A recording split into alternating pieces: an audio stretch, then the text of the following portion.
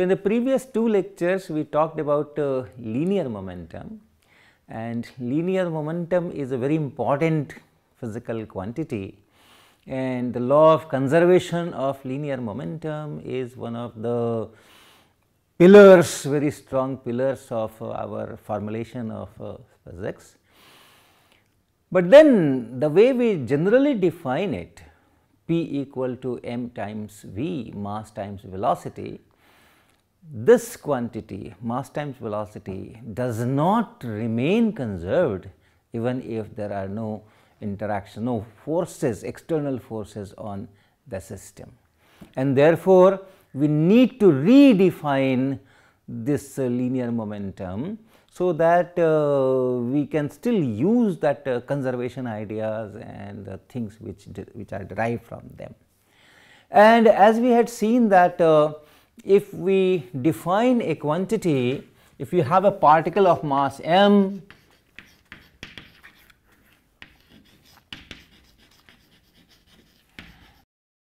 and then it goes with a velocity, let us say v. So, velocity is v, and then we define a quantity p, which is mass times velocity, and then divided by square root of 1 minus square of this speed square, v square by c square. If we define a quantity like this, then this quantity is conserved in collisions and situations where no external forces act, and this can act as a linear momentum. Now, this redefinition of linear momentum dependence on velocity in this particular fashion it works very well in all conditions, and therefore, we stick to it. But then people are somehow tuned towards that old definition P equal to mv, and they want to preserve that. So, there are two ways of doing that, right. So, one is that, okay, there are three ways. One is that you accept that momentum is not defined mass into velocity. Momentum is defined as mass times velocity and then divided by this factor. So, this is one way. But then if you want to stick to P is equal to mv, one way is that the mass of the particle, give another symbol to it, and then construct a mathematical quantity which is this. So, let us change our symbol, mass of the particle, let us write it as m naught, and then this quantity, this whole quantity, this much, we name it m, and then we say that it is mv. So, P equal to mv, right. So, this is our old very familiar beloved equation. So, we can still say that okay, linear momentum is mass times velocity, but the mass is, this mass is different from the mass of the particle as we know, as it is written in the textbooks.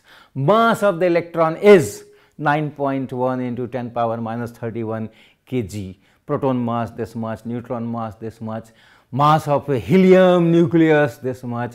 So, that mass is a property of the particle, just like a particle has a particular charge.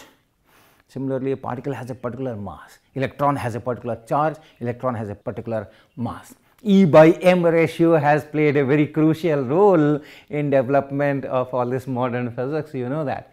So, mass is something which is a property of the particle, and then if the particle moves with a speed v, then you construct this mathematical quantity which depends on what speed particle is moving, and you will have to give a different name. This is not mass. So, you will have to give a different name, and that name given is, so this is m, this m is m naught divided by square root 1 minus v square by c square, and this is called relativistic mass.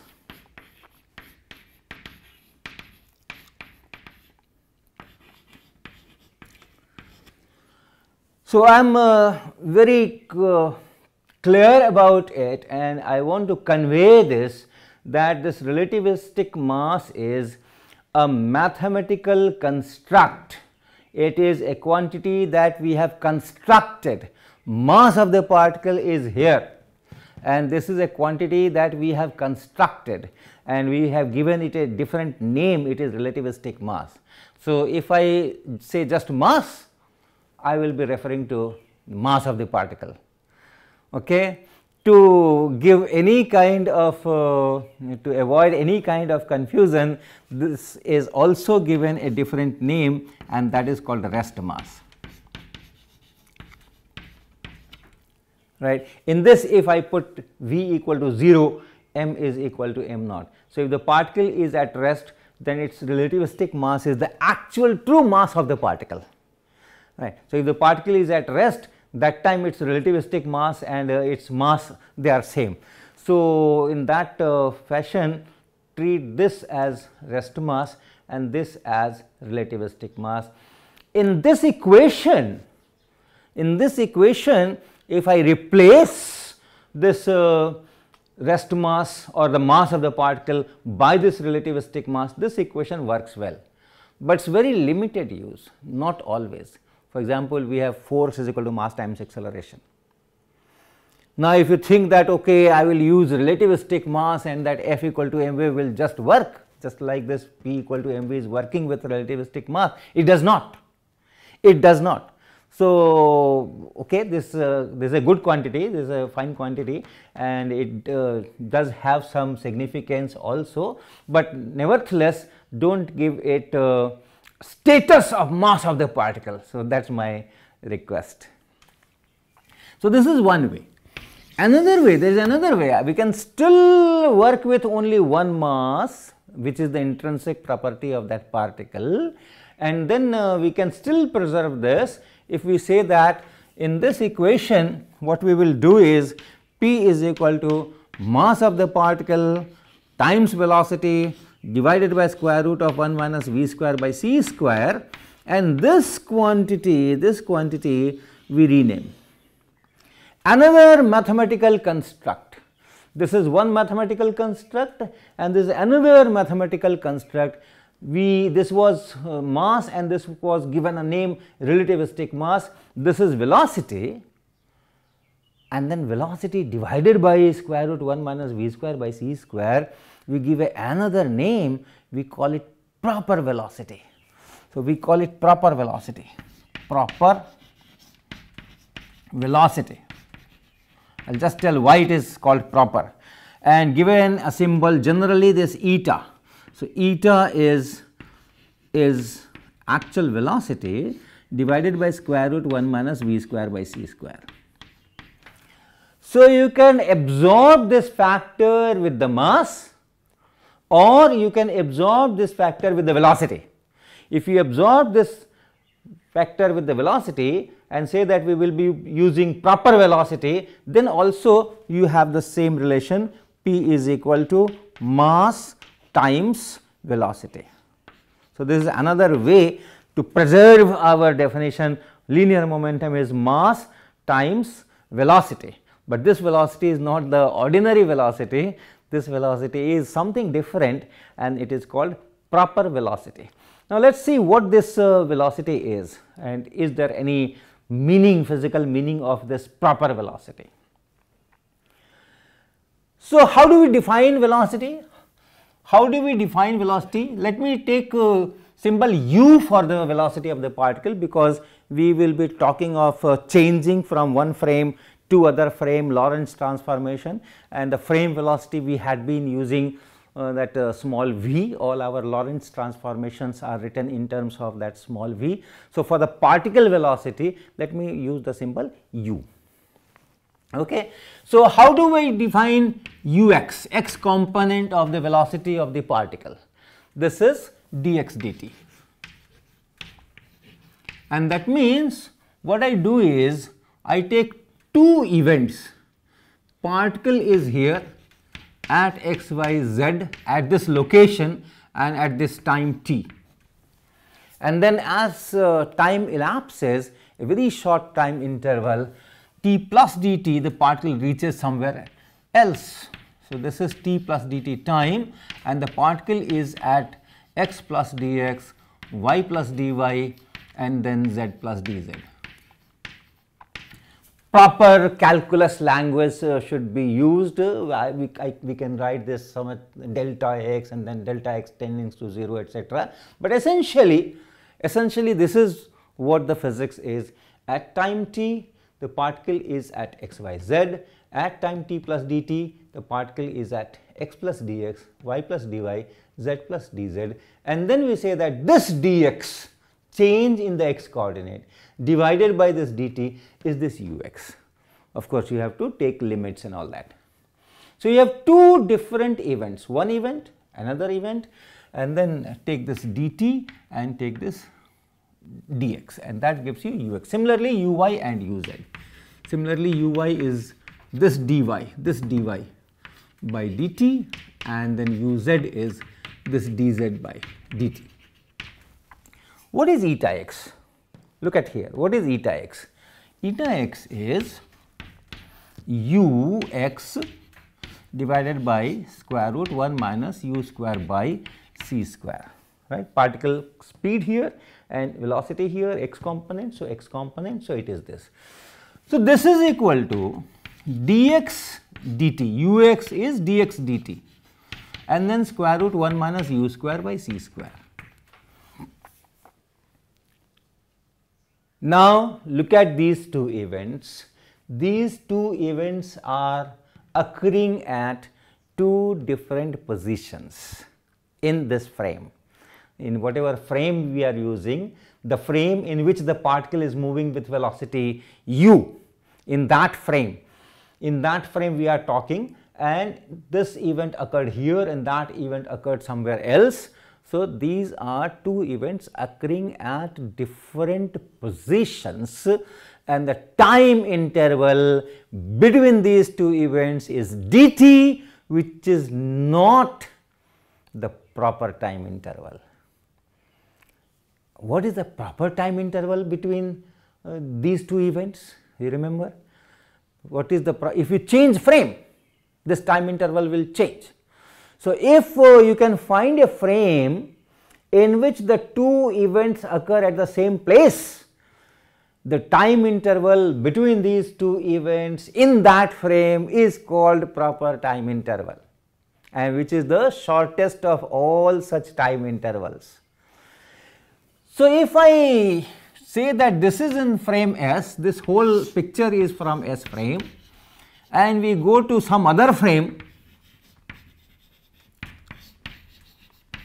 which is moving in x direction with velocity ux, okay, moving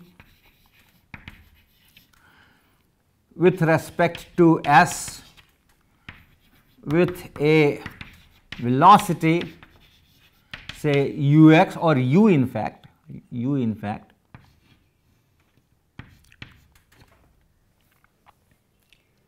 the particle is moving with velocity u and my frame is also moving with velocity u. So, actually I have gone to the particle frame, okay. Locally at that instant I have gone to the particle frame, and in that frame the particle is at rest. The two events still occur, but then the other all clocks etc. are moving, and at the same position of the particle I am measuring the time interval between these two events, and proper time, that will be the proper time interval, and the proper time interval dτ will be shortest, remember. So, dt in this time in this frame it is dt, and times what is the velocity of the frame in which the events are occurring at the same position, that velocity is here, and so 1 minus u square by c square. So, this is the proper time interval between these two events, and this quantity is here. So, this is dx by dτ.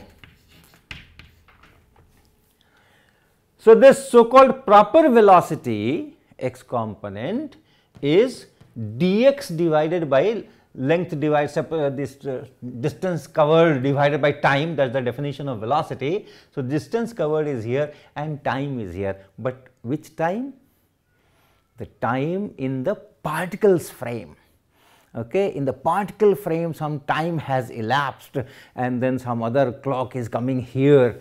So, that is the proper time interval, and that is why this velocity is called proper velocity. But remember, this is a mathematical construct, because what we are doing is dx we are measuring in frame S. This is measured in frame S, and d tau we are not measuring in frame S. This we are measuring in the frame of the particle.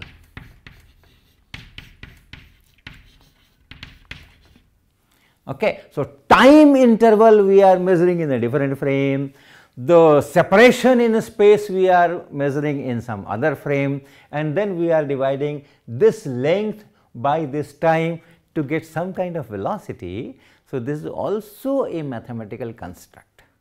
So, this is known as a proper velocity, and in this terms p is equal to m naught into eta. That linear momentum is mass times velocity. That definition can still be used if I use this kind of velocity. So, one is mass, you redefine or you define a new kind of mass, call it relativistic mass, and the other approach is that you define a different kind of velocity and then you use that same definition. So, that is about these things. Now, this proper velocity that we have defined has a very good use in theory of relativity, because you can construct a velocity 4 vector or 4 velocity. Remember, any vector that transforms according to that Ct x y z, right. If in a frame there is some event at x y z at time t, and if you write Ct x y z, that transforms according to the Lorentz transformation, and we call it 4 position or position 4 vector. Okay. So, if this is position 4 vector and then at t plus dt, so this t plus dt and x becomes x plus dx, y becomes y plus dy, and z becomes z plus dz. This is also a 4 vector. It is a position of the particle, right? It is position of the particle at a given time t. So, when we construct these 4 components, this is your temporal component, and this is your spatial component, and we combine all these 4 together, this becomes a position 4 vector at time t. Then position is changing, time is changing, correspondingly position is changing, and therefore, at time t plus dt you have this as the position 4 vector. So, this is a 4 vector, this is a 4 vector, and this transforms according to Lorentz transformation. If I change the frame, then I know that time is different, x is different, y is different, z is different, and then the Lorentz transformation will relate the two. Similarly, here this also at this time also you have position, you have time, and you can do a Lorentz transformation. And therefore, if you subtract, what you get is c times dt and then dx and then dy and then dz. Okay. So, this is also a 4 vector. 2 4 vectors, 2 vectors, you add them, you subtract them, do not multiply, okay, or do a linear combination, that also is a 4 vector. So, this is also a 4 vector. Now, I multiply everything by a constant, then also it will remain a 4 vector, just a constant. So, if you do the Lorentz transformation, that constant is, you are just carrying that, other things are all same. So, if you multiply this 4 vector by a constant quantity, all the 4 components, you still get a 4 vector. So, let me multiply it by 1 by d tau. There is a proper time interval between these 2 events. At time t, the particle is x y z, one event. At time t plus dt, the particle is at this position, another event. What is the proper time interval between these two events, that is d tau.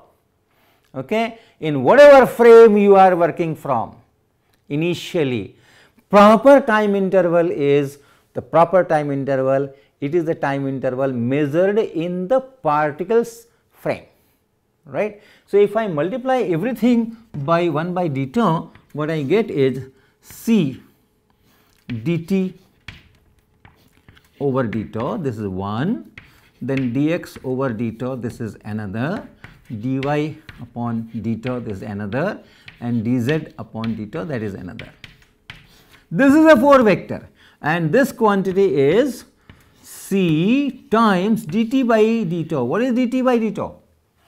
This is d tau. Dt by d tau is dt by d tau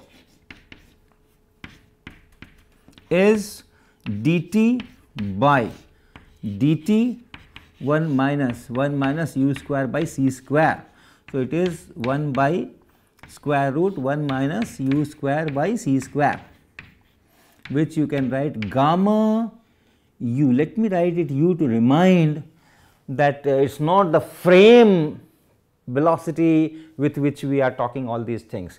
This is the particle velocity in the frame in which I am working. In one particular frame I am working. In that particular frame the particle is moving with velocity v or u, and with that corresponding u I have this quantity 1 by square root 1 minus u square by c square. If I change frame, if I change from s to s prime, some s prime, the velocity of the particle will change. If the velocity of the particle changes, the speed of the particle changes, then this gamma will also change. So, this will have different values in different frames. So, let me just put this u here to remind that the speed of the particle is u here. So, this is c into gamma times u, and this quantity is eta x, this quantity is eta y, and this quantity is eta z. This is a 4 vector. So, if I write it in a proper column form, this will be like this. It is c times gamma u, and then eta x and eta y and eta z. This is a 4 vector. This is a 4 vector, it will transform like this c t x y z, same Lorentz transformation will be used, and this is known as this vector is known as 4 velocity or velocity 4 vector.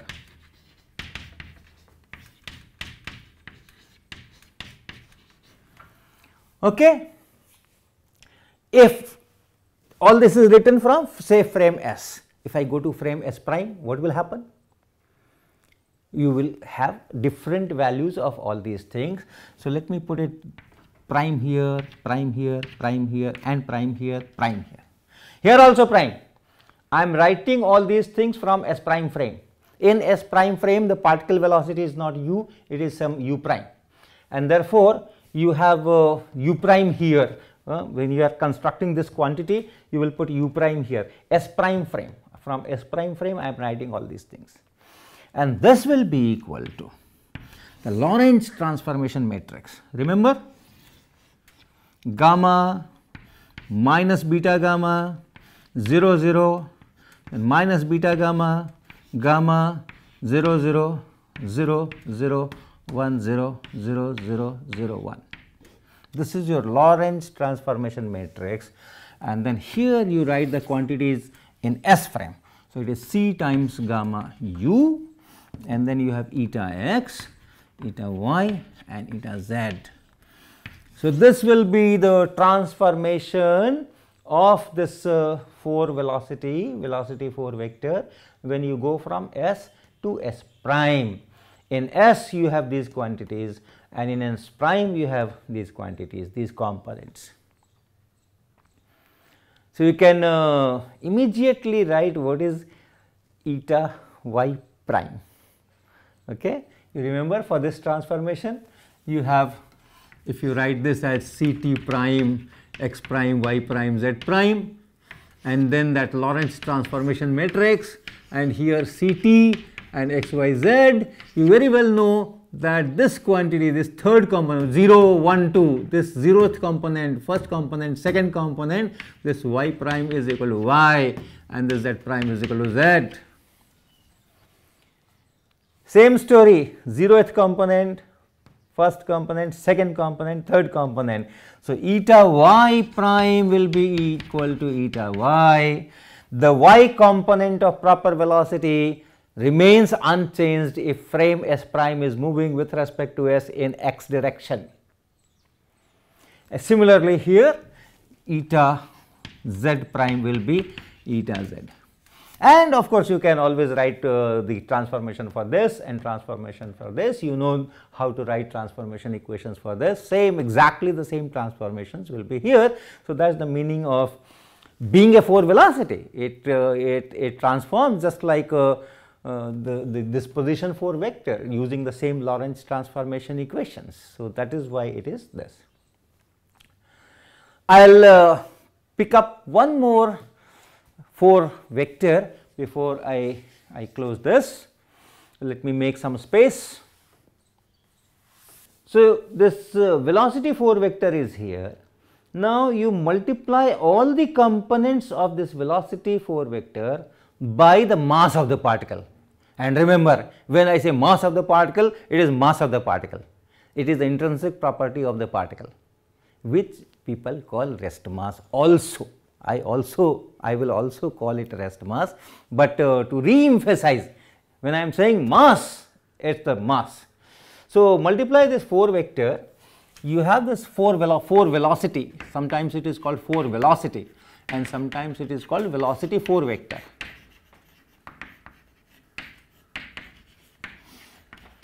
And that is your components are c times gamma u, and let me write in column form only, eta x, eta y and eta z.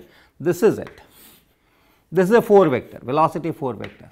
This is velocity 4 vector. Multiply it by the mass of the particle, so that you put a m naught here, m naught here, m naught here and m naught here.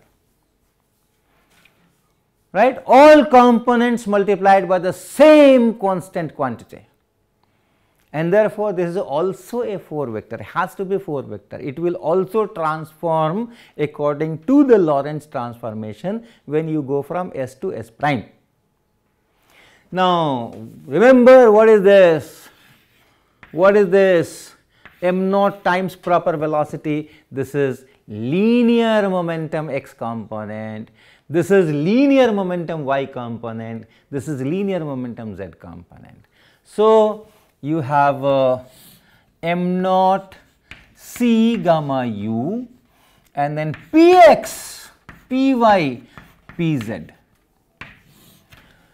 So, your linear momentum x, y, z components of linear momentum are part of a 4 vector, okay, spatial part of the 4 vector. This 0th component is called temporal part and these 3 components are called spatial part. So, the linear momentum, if I define it in this way, this m naught times v divided by square root 1 minus v square by c square if the particle velocity is v. If I define it that way, this is also a 4 part of 4 vector and this is called 4 momentum or momentum 4 vector.